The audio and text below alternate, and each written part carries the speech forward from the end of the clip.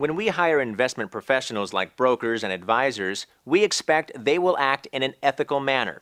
These types of business arrangements are nearly always signed into contract that helps specify how the advisors is to act and how to make trades on behalf of the client. However, brokers don't always act in the best interest of their clients. In some cases, a broker may buy or sell investments on behalf of their clients that were never authorized and later result in significant economic losses for the client. This is known as unauthorized trading and may be illegal.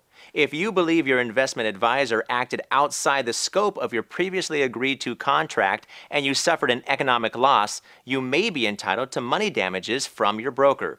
To find out your legal options, contact an experienced attorney today.